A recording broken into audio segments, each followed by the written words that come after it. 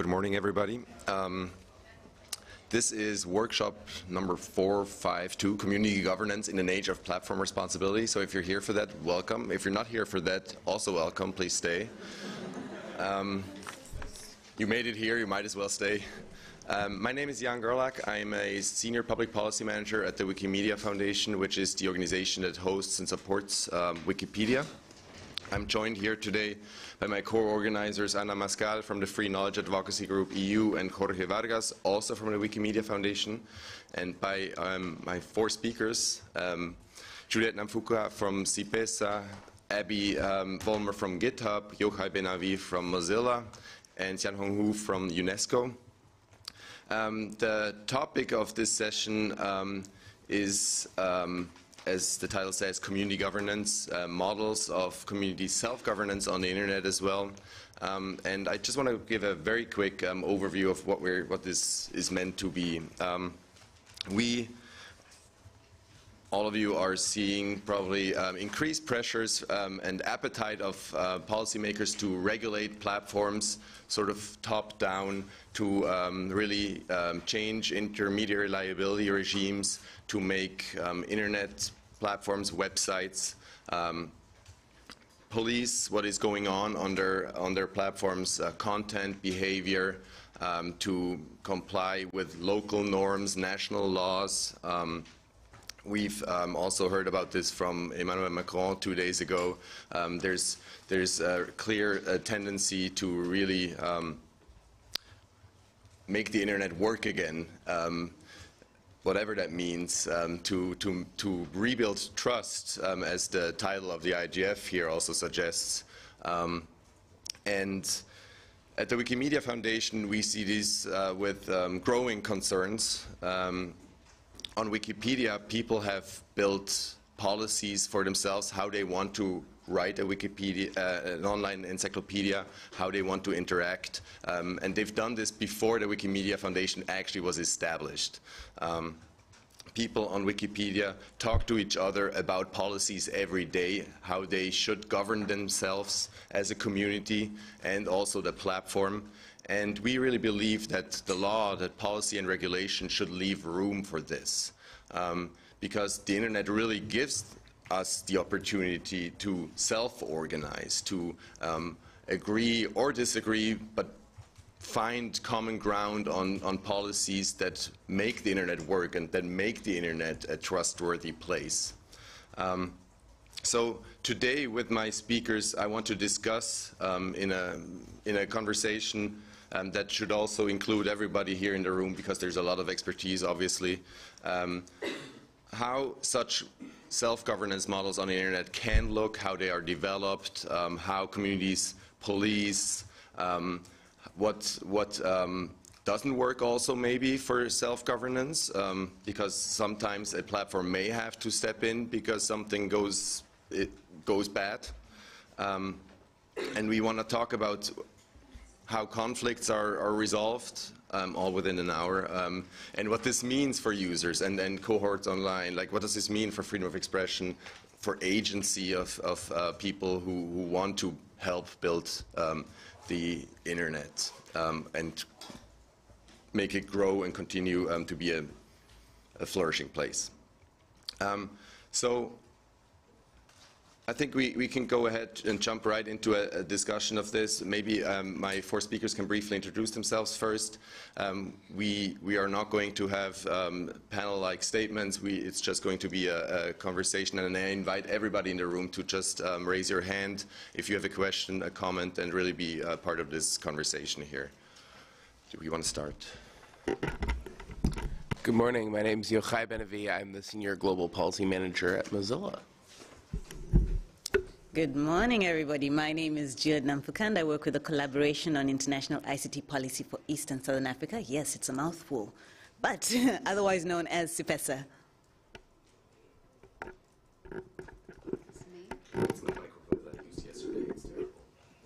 Why didn't you warn us? Do you want to use this one? My name is Xianhong from UNESCO from here. Welcome everybody to the house, and I wish we have a very interesting discussion. Hi, I'm Abby Vollmer. I'm the Senior Policy Manager at GitHub. And by our powers combined. What's that? All right, thank you.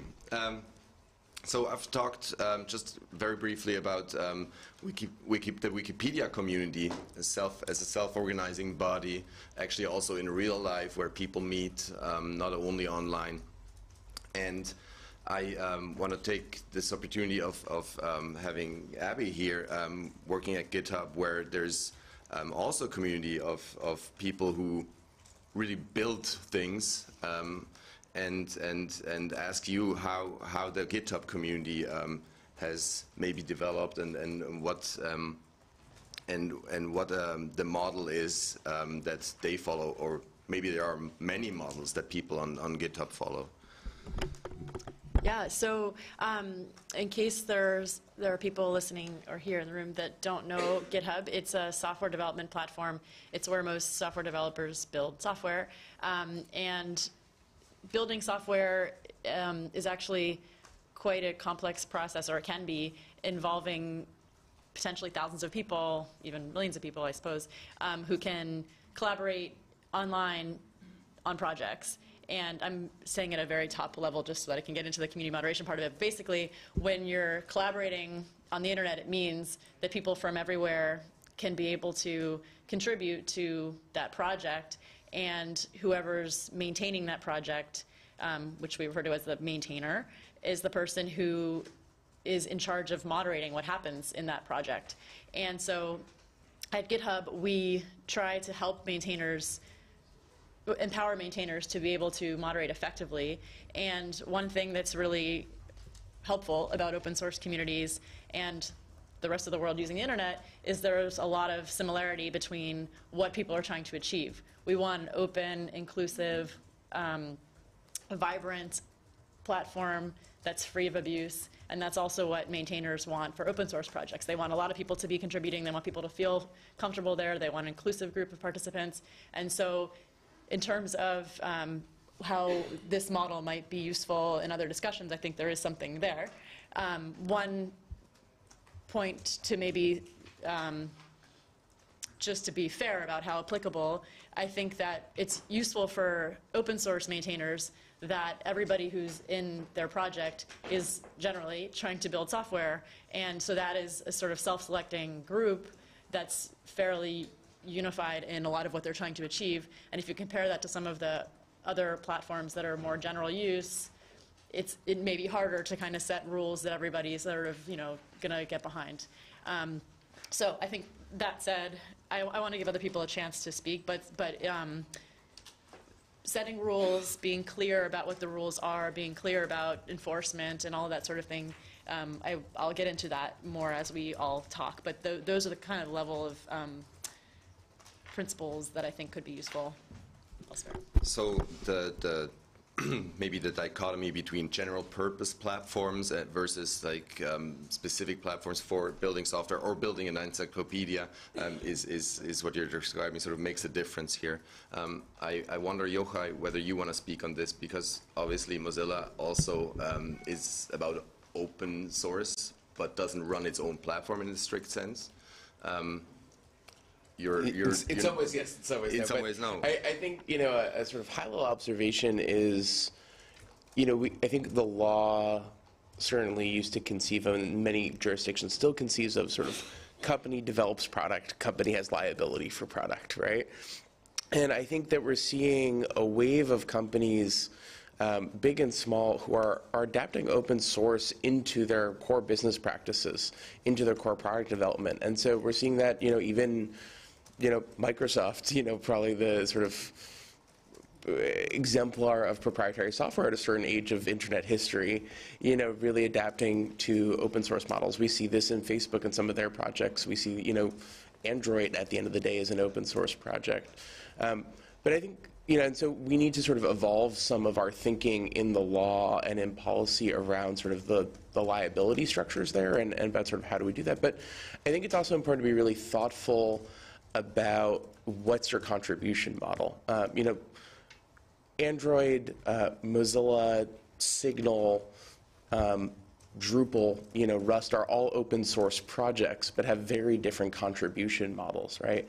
And there are a lot of benefits to being an open source project. And so, for example, Signal, which is open source, has said that their use of the GPL 3.0 license is primarily for quality control, right? And to give people a sense of trust in the product, that they can sort of take a look at that code.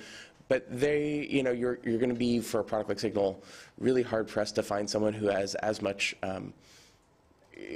commitment and driven mission to sort of really delivering on the product roadmap of that mass market product. And that's going to be different than something like Rust, which is by its nature sort of a very wide open project where the maintainers and primary developers are generally willing to pay a pretty high opportunity cost in terms of code not written or other things not done in order to help onboard new contributors, in order to sort of bring folks into the project, help them to sort of give insight into design thinking. And just sort of one other sort of example of sort of Drupal, as a sort of really, or WordPress is also sort of in this model, right, of like pretty diverse ecosystem, a lot of people contributing code, writing core pieces of the core functionality, where you sort of at the end, you have a lot of really great sort of governance models. You have committees that deal with sort of different, that provide an escalation pathway, that deal with challenging circumstances.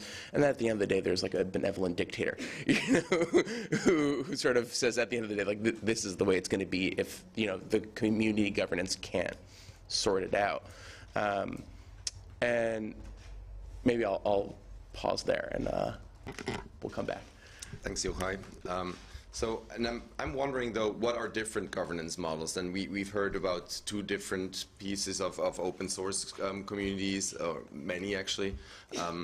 Are there any other governance models for communities that we can think of that we also see out there? I sometimes wonder how, or about research into actual Facebook groups who within them have they have a founder, a benevolent dictator in a way, but within them, what is the model in those groups? How people interact? Are there similar models that we see in there or on other platforms that theoretically have a very top-down approach with terms of service, with also policies that evolve a lot and that make it sometimes hard for communities or to people who find each other on these platforms to know what they can say. And we don't always have to think about actual bad things, but I mean, we all know about Facebook deleting pictures of breasts or nipples, things that you cannot show, right? So is there room for this? Do we see models where communities can, within those platforms, self-organize to a certain degree? Maybe, Sanhong, do you see this? Thank you very much, Wikipedia, for raising this interesting topic and also interesting a new notion about community governance. Internet seems not just a renovation of technology, but also the experiment of governance models. We already heard many.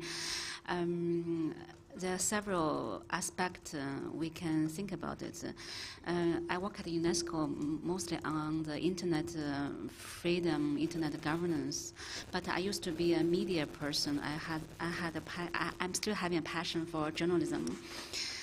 So if you look at in the history, how the media and media content was governed before the internet, they also have a quite constructive self-regulation model.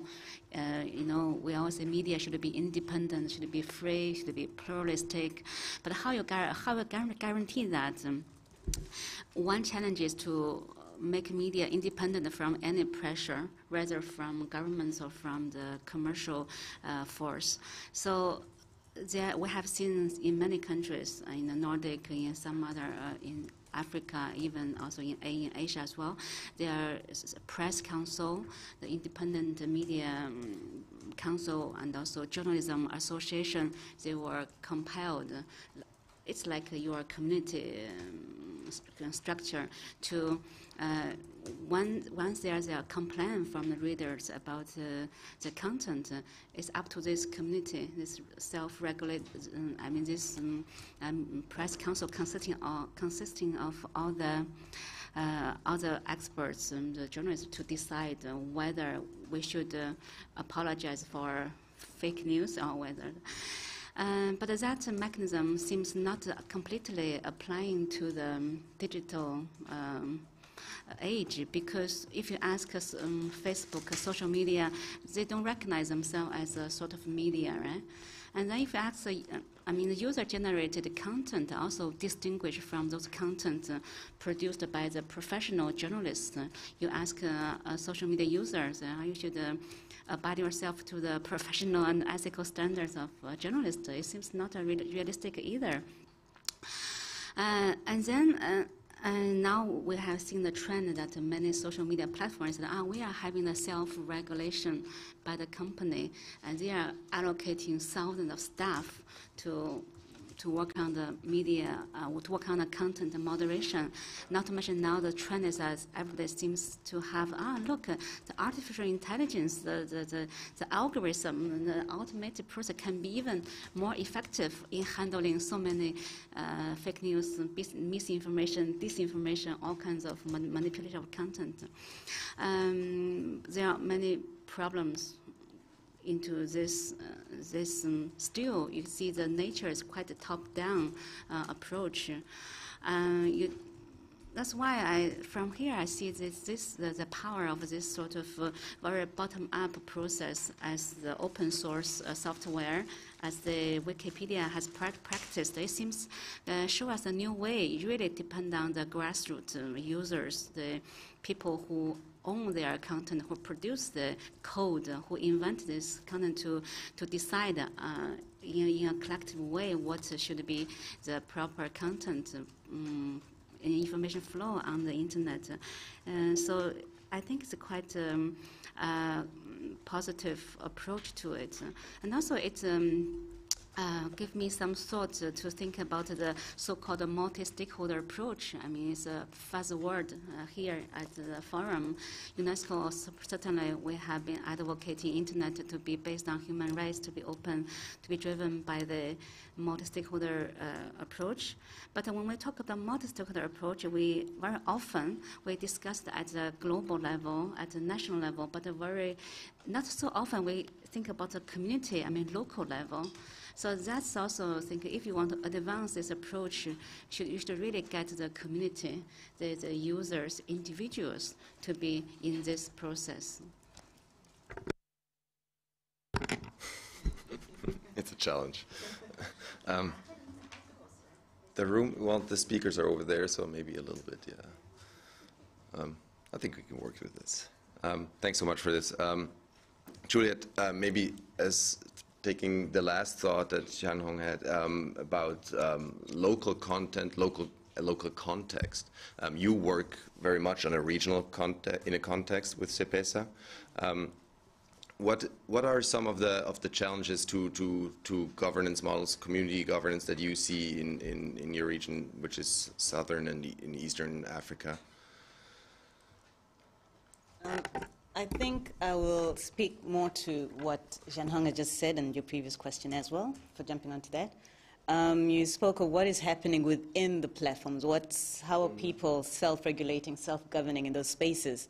We see a lot of excitement. Sorry, I didn't mention when I introduced myself that I'm involved in research and communications at CEPESA, so I monitor, I'm like a fly on the wall, I love watching what's happening. And what we see is a lot of excitement when people open up a space or community online. But what they underestimate is the amount of time that goes into, or that's required to ensuring that the space is safe, that it's not taken over by other individuals, that one remains, comfortably within the Facebook, in this instance, Facebook community standards, before it also remains a safe space for whatever the nature of the content that's being posted in that space is. So I'll take the example of a group set up to a community of journalists online who also have, they're following the traditional journalism codes of conduct and ethics and principles, but while they'll do it in the traditional practice, they won't do it online.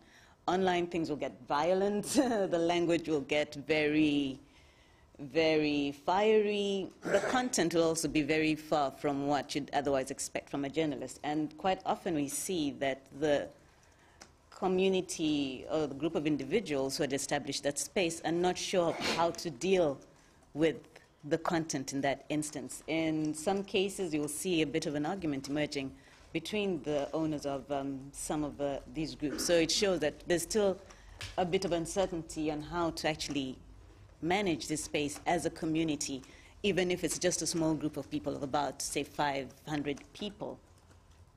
So that plays out in the greater scheme of things as well. Who should do what?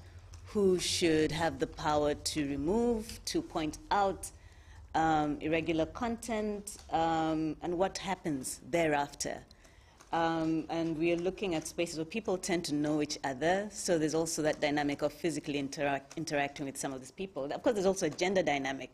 We'll find a lot of these groups set up, but with a very male-dominated type of content coming through.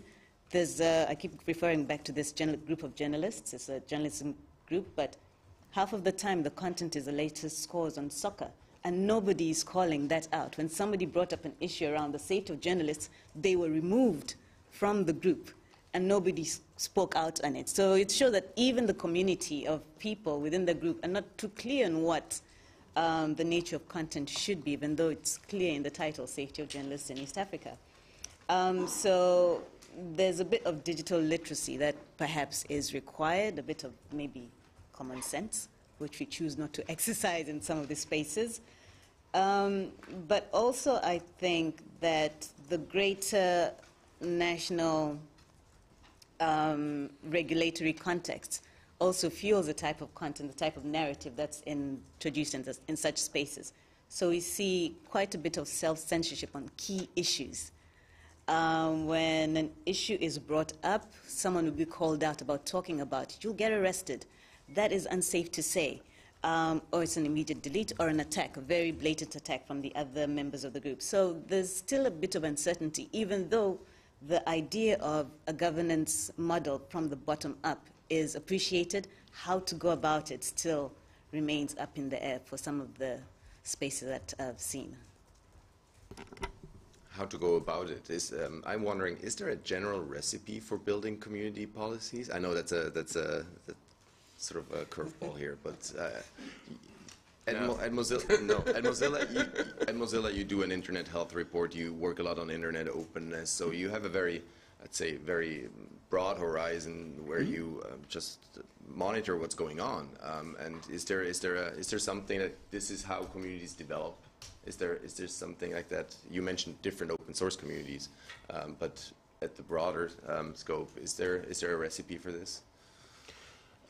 I mean, I think picking up on something Abby was saying earlier, I think there are some best practices here, right, around, documenting, sort of what is the purpose, like what is, and sort of what's bringing you together, so that's something you can refer back to later. What is the actual sort of governance model for that? Who sort of is empowered? What are the escalation pathways? Having a code of conduct is important, but almost as important is, like, who do you report violations to? What happens when someone violates it? And I think being clear about that. I think some of the organizations here are pretty radically open, which is kind of interesting to sort of see, like, what does that look like, especially at scale. For those of you who are interested, like, Mozilla uses like a module system, which is like a kind of clunky word to say. Like, there are a lot of different parts of the Mozilla project that have owners and peers who need not necessarily be Mozilla, corporation employees or Mozilla Foundation employees. If you look at the Mozilla public license, for example, the MPL 1 was written by Mitchell Baker, our, one of our founders and our executive chairwoman. Most of the development of MPL 2 was done by Luis Villa, who has worked at Mozilla, has also worked at the Wikimedia Foundation. No longer works for Mozilla, but he's still a peer of that module and still contributes at a sort of high level. And especially if there was an escalation, if you were to raise a question about the MPL, Luis might be like a better person to talk to than Mitchell, and I think she would say that. And if you're interested, you can join our governance mailing lists where we talk about things. So I think that there's a certain amount of process. I think there's a certain amount of being thoughtful about the structure. So we released earlier this year a sort of open source archetypes report that sort of lays out different types of open source projects and sort of how your contributor community looks differently, how the incentives are different. And so I would say first figure out what you want to do. And for different types of different products, even different features, different parts of what your organization is trying to do, you might have very different models and governance structures and policies and practices that fall off of that. So I think that sort of intentionality is really important, and then document, communicate, seek feedback, iterate, repeat. Yeah, well, document especially, right? I mean, all of those things. But when I look at how Wikimedia communities govern themselves, documentation, being inclusive for people, also time-wise. When you're in a distributed project around the world, different time zones, don't expect an answer to your email within the next hour, right? I think we've all kind of learned that this is not happening anymore anyway. But document what you're doing and give people time to read up on and to really be part of this. And if I can add one more point, like, engage the communities you're seeking to serve, right? And I think that even some of the best intentioned, companies and organizations, they're trying to do the right thing. They're trying to sort of move quickly, but trying to be thoughtful about, who are we affecting? How are they involved in the process? How are we building policies and practices that are driven by those users? And sometimes you see like pretty high profile missteps. Right. I think when we look, I think a lot of us are probably familiar with some of the struggles that, Facebook has had in Myanmar. When you don't have any, content moderators in Myanmar who speak Burmese, you're going to run into some challenges. And I think we could probably point to other examples in many other countries as well. Yeah, I think I don't want to bash on Facebook here, but it's a very prominent example, obviously. What strikes me is that, so in our first round of our conversation here, we've always talked about very specific purpose project, right? Open source development in different ways. You mentioned journalism or the media in general, and how journalists basically organize within Facebook. But this really makes me wonder, is there even room for a large-scale general purpose platform with a self-governing community? Is there even room for that? Because that's basically what we at the Wikimedia Foundation talk about a lot. Not general purpose, but that even large-scale communities can self-govern on a platform. But is that model can that be transferred to a general purpose platform like Facebook, like Twitter, where will people be able to self-govern in that way and at that scale? I wonder what you seem to have thoughts on this. Partly because I gave this disclaimer about, maybe everything that I'm saying is easier for us because we have some self-selecting community members, but I do want to talk a lot about how the things that happen within open source communities can be useful. And I think for just in terms of the layers of moderation, at the top level, I guess, you can think about laws that are out there. Mm-hmm. And then at a company like ours that's dealing with communities that are able to do some level of moderation on their own, we still find that the company itself, our legal team, will come in and do a layer of moderation on top of that. And I think that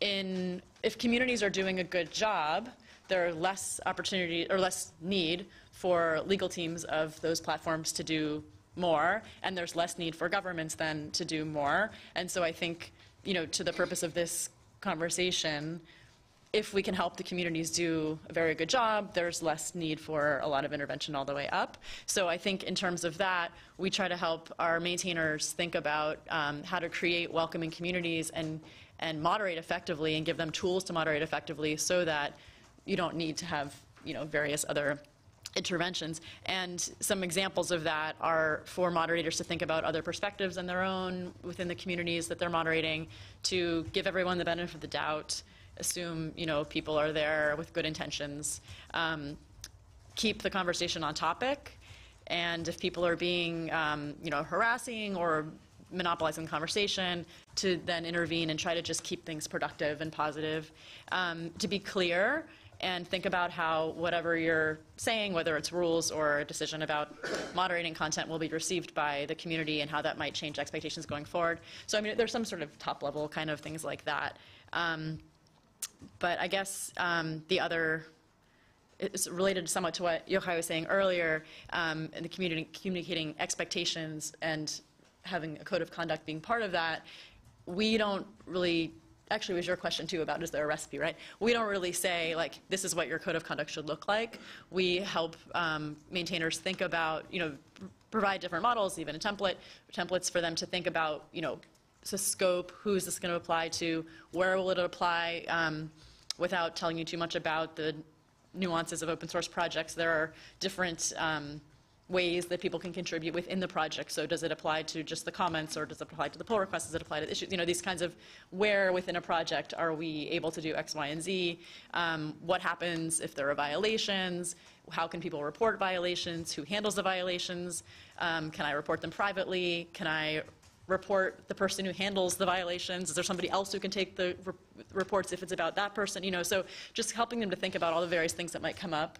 I think all of that is pretty applicable to other, potentially to other platforms. But my last point before I then cede to other people, if that's okay, I was thinking about how this would scale very, very broadly. And I mentioned earlier that, you know, theoretically you could have a project of thousands, or I guess even millions of contributors on GitHub, but you don't. I mean, usually it's a very small community, relatively speaking, to what level of scale we see on platforms like Facebook, which we keep mentioning, so I'll just do that too. But for them, I don't know. I mean, maybe if there are ways to have communities within the world of users on Facebook that sort of are the front lines, the way that Wikimedia does, I don't know exactly how to, where there are things that could work across the board, but that's an example to me that seems like, you know, maybe if you take some elements of what you're doing on Wikimedia and having there be this way to fragment a little bit the global user base into something a little bit more manageable, then maybe there are some commonalities among the people within that community that can help, even if it is something like determining code of conduct even, what sort of norms would fit those communities that we can all sort of get behind for, you know, these kinds of pages on Facebook or something. I don't know. Yeah. I think there's an interesting thought experiment of like, what would happen if, you know, Facebook took a more, you know, open sort of contributor model to developing policies around, you know, pages, right? Or around, you know, about following policies, around how you show up in the news feed. And there's sort of an interesting sort of counterfactual, you know, thought exercise of sort of what would that look like? How would you build the sort of governance model for that, you know, and how would that play out? I think trying to loop this back to some of the things that you were saying earlier, Jan, about sort of the broader context that we're in, there's a lot of pressure on platforms to move quickly. And you know, I think you sort of can choose, like, you have like fast, quality, and cheap, and you can pick two. And you know, you know, I certainly speaking, like, our processes take a while. I think we end up in a good place because of that. But I think that we can identify a lot of best practices. We can identify sort of general themes and like things you ought to do. But where you fall on which two of those you want, you're going to end up in, you know, making different choices. If I could just, it's more question, maybe it's a comment. I'm not too sure yet what is it, what it is. I like the GitHub case. It is a structured place. It is very specific in terms of the audience that it's dealing with, and it's open source. Now, one of the things we do at CIPESA is localization exercises around digital security tools. And quite a bit of the feedback that we get is that some of the tools are not responsive to the needs of communities in the global south.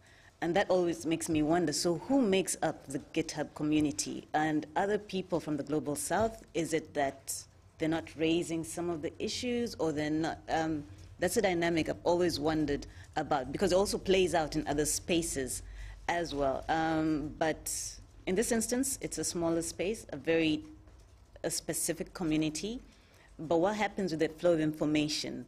What is taken on board? What isn't? What's the processes around that? Maybe I'm putting you on the spot, but.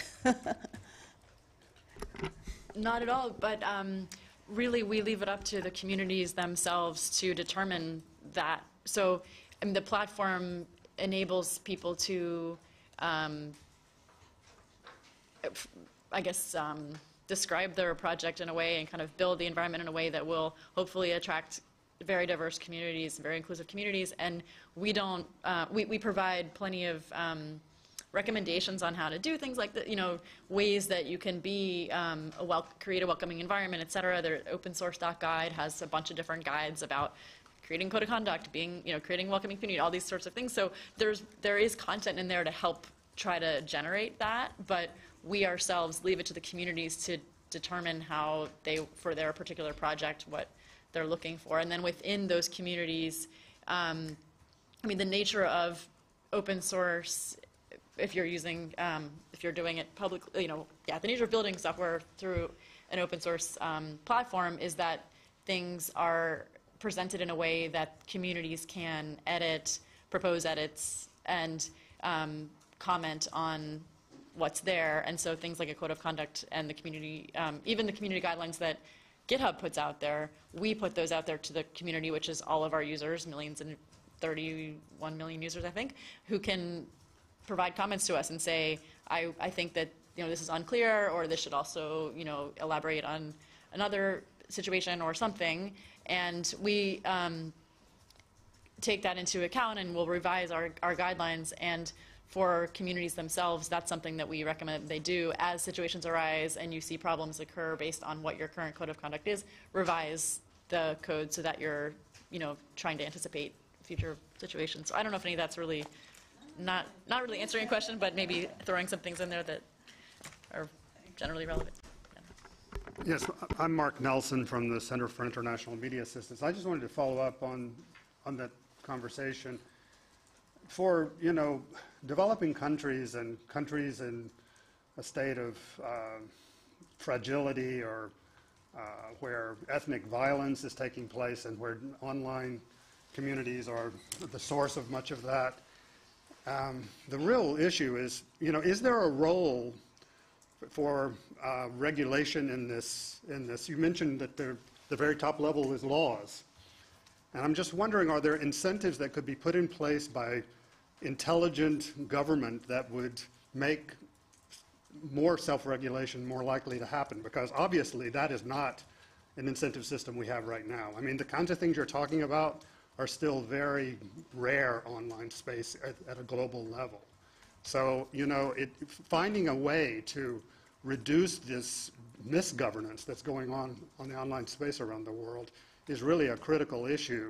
And regulators, I was just in Ghana talking to the national regulator of media there, and he says, this is really, really a huge problem for our societies, and we don't know what to do. How do we do this? Because there's no way for us to intervene in this way. So of course, they come up with really very bad policies in the absence of having good ideas. So do you have ideas about what those laws or regulations might be that would be positive incentives for this kind of behavior that you're promoting? Do you want to, I can do it, but do you want to? Go ahead, Abby. Well, I don't really have a exact answer for that one either, but I think we're in a place in the digital age where I think there's some level of regulation that's coming / here. We're in it, and part of my job, and I know others in this room, is working with regulators on technology where you're finding various levels of familiarity with technology. And so I think that creates both an opportunity for people who understand the technology and understand the law to make effective, good laws, it also sometimes will result in laws that are maybe well-intentioned, but actually those words aren't achieving what people intend or what they're hoping for. And technology often outpaces law, so if you try to be a little, too concrete in your law, too specific, that can very quickly become outdated, or loopholes can subvert what people were trying to do. So I think some level of regulation makes sense, but this is where I think my point earlier was, if we can help at the most local level of action, the community level, if we can make that effective, then we help prevent the need for so much regulation, especially at a level that's distant from the users who are creating the content. And so, yeah. I kind of want to take a step back here and think about how what you actually mentioned here, how room for this, or even incentivizing such self-governance through laws, through regulation, can play out. Hong, at UNESCO, you are involved in the development of the Internet Universality Framework. I wonder whether community self-governance, the room for it, encouraging it, somehow plays into that framework, and how at UNESCO you look at that. Thank you for this question, and also I appreciate what has been discussed. Yeah, that also came to my mind. Maybe I should start from commenting the challenges that I see. The room can be quite limited because whether you could. I know the technical community and maybe knowledge-based platform have already gone quite far in having this community-based governance, but you should also be aware why you can go so far. Maybe because your platform is operating in a very favorable, conducive national regulatory context. It won't be easily duplicated maybe in other contexts. There are so many different kind of platforms who are operating in different national contexts. We had a research before to look at the internet intermediaries liability issue. One result is that those platforms, whether they are liable for the content they are hosting, really to a large extent depends on the national legal and regulatory framework. That's something you wouldn't be easily change it to make them very much facilitating this community governance. That's one challenge for having more room. And another, and related to this, I like to look at through the UNESCO lens of the Internet Universality Framework, because we are advocating norms which should be applied to the national legal and regulatory framework. For example, human rights based. If we have this national context, to have environment very much human rights friendly, whatever a platform operates, you should respect the basic rights of freedom of expression of media, of individuals. And also, in terms of online content, shouldn't we also think about the privacy? If concern others' personal information. That's also another issue, quite closely to the free expression. That's more complex rights aspect to consider in this community governance as well. And also drawing from what we have advocated in the universality principles of Internet, I would say to allow more room for this community governance, I would see the media information literacy can be one ingredient fit into your recipe, because to look at the users, the community you are talking about, on one hand, you might not have a very constructive environment. On the other hand, if you look at the community, it can be very fragmented along many borders, along the language, along maybe even national border, and along the culture, as we just discussed. They won't so easily come up into a community to endorse sort of guidelines and then to take action. But on the other side, you see why the countries, the states, now they are so driven to regulate, because there are also many substantial challenges. for example, to defend the integrity of elections. I mean, the algorithm are causing so much echo chamber. I mean, so many issues, so urgent to tackle. Would this community will be inclusive and also eventually can take effective action to tackle that? There also be a challenge for you to have a room for. But all in all, I still feel that in the digital age, everybody became a content producer. They need a capacity. There's such a gap. We should teach children in the school.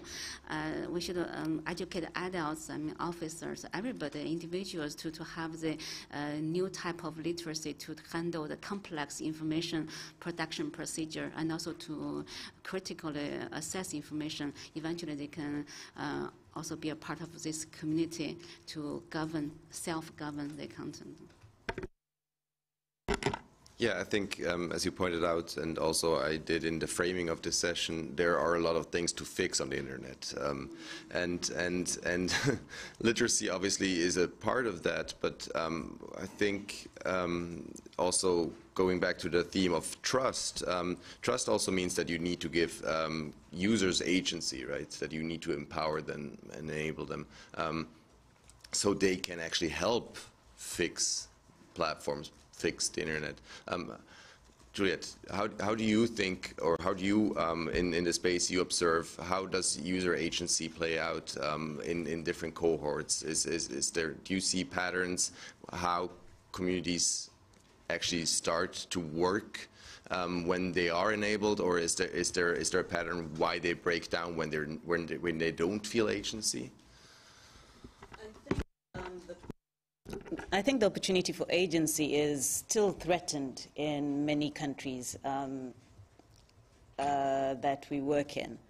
As has been pointed out, the current laws and regulations really punch at that sense of agency. We have laws that criminalize, literally, content being posted online. In a country like Tanzania, you now have to pay to have a blog. Ethiopia has, what was it? Egypt decided that if you have more than 5,000 followers, you'll be treated as a media house. And the history of media in that country is not particularly great when it comes to how the state has interacted with them. In Uganda, we also have an online regulation law that, you know, if you're having an online space, you need to be registered with the state. You need to give out your personal information, what you're doing, who is involved with it, and that brings about issues around data privacy. We do not have a data privacy and protection law. Then we also did the exciting thing of, you know, taxing social media, access to social media. So again, we keep repeatedly punching on the online agency that people would otherwise have, the excitement that they would otherwise have to be part of communities, to generate content without the fear of being hunted down for whatever it is that they have posted. So even though the idea may be there, it is tightly followed with a sense of fear, which plays out even in existing spaces. Why are you posting this? Take this down immediately. The police are going to come after you. I do not want to be a part of this group. So that sense of agency is not as strong as it should be, is not as strong as it otherwise is in other parts of the world. So as long as we maintain these laws and regulations which perpetuate a sense of fear, perpetuate self-censorship, we're going to remain with a struggle when it comes to organizing communities online. But that's not to say it's not happening. It could otherwise be happening on a much bigger scale. When we see a platform like Jamii Forums in Tanzania, it's an online news, well, not news, but users generate the content that comes up there. It's also a whistleblower's paradise. If you hear something, go straight there, let people know about it. But the state came after it, and its owners, the state came after it, demanding information about who the people on that site are. Yet it's been playing a very vital role in the freedom of expression landscape in the country. And now it's also one of those sites which has to pay to remain online, but why should it? So we see a lot of affronts to the opportunities that would otherwise enable a replication of a Wikimedia, a GitHub in some of the countries in the global south, or at least in East Africa. Yeah, maybe we have a couple more minutes. I just saw yesterday that I think Austria is proposing to a law for users to have clear names. Is that, yeah, on social media. Anonymity and pseudonymity, I think, are very important parts of being able to meaningfully engage in a community. I think I want to throw it back to you, Yochai, here. How does that, like this ability to speak freely under a pseudonym, maybe anonymously, play out in the communities that you watch? So I think looking at the world broadly, I think we know that the capacity to speak anonymously and pseudonymously is critical to the realization of free expression. There are many parts of the world where, you know, having to use your real name online can get you killed, and has gotten people killed, has gotten them detained and arrested, and in some cases tortured. You know, this is not a academic exercise. And so I think we need to sort of look at that. I think we're a far cry away from the internet being a safe space for all to speak freely online. And I think that that comes in a lot of different flavors. I think part of that is, you know, the tactics of countries that do not uphold the, you know, obligations of human rights that I think those of us in the room probably share, and are, you know, established in international law. I think we see other threats that are perhaps not quite as pointed in terms of authoritarianism, but I think we know that there is an epidemic of harassment online, right? I think we know that many people cannot speak freely, and these are real challenges. They are affecting our discourse, they're affecting our society. I don't think that, you know, I think sometimes in an effort to try and do something and recognizing those problems, it's very tempting to say, well, go fix this problem, and we are requiring that you fix, you know, this kind of issue in an hour or in 24 hours. And, you know, that is incredibly challenging. That kind of legal mandate doesn't solve the problem, you know, in and of itself. So, you know, I think there's a lot of different layers of this, and I think it's really important to sort of disambiguate problems. You know, you and I were chatting the whole way, I think yesterday, you know, we were saying, like, there are meaningful differences, you know, when we're trying to deal with online harassment versus hate speech versus terrorist content versus the sort of the tactics of regimes, you know, for varying degrees of, you know, objectives, you know, from you know, authoritarian to just trying to maintain order in their communities. And we need to sort of be very specific and embrace some of that nuance. I think sort of three sort of questions that I'll sort of leave to sort of, you know, from the user's perspective, what would it take to reach someone with power? You know, when you know, see content that either is harming you or that you think is harmful in general, what are the steps that you have to go through, and what does it take to reach someone who actually has the power to do something about it? I think there's a second question of, for the people who flag things incorrectly or that do not comport with, you know, your understanding of guidelines in terms of service and the law itself, what education are you giving to those people back to say, like, this was not a good flag? And how do you sort of help to raise the level of understanding within the ecosystem that way? And, you know, sir, you sort of said that, you know, a lot of the trouble comes from online communities and online discussions. I think that online discussions reflect our society, reflect societal divisions, and there's a lot of, you know, of things that, bad behavior that we see online, which does rise to a level of crime, but we don't actually see a whole lot of prosecution for online crimes. And so, yes, it's tempting to go tell platforms, go fix this. But I think that there are, you know, other areas where we need partners in this space. You know, this takes a whole village of folks to try and to make the internet, you know, a safer, more secure, you know, more open place. Literally a community, right? You see how I just served that one up for you? Yeah, wait.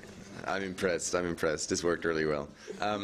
So we're almost at time. I just want to go through the room. Are there any questions, comments that you'd like to share? Otherwise, I'll give the mic to Anna to do a quick wrap-up conclusions.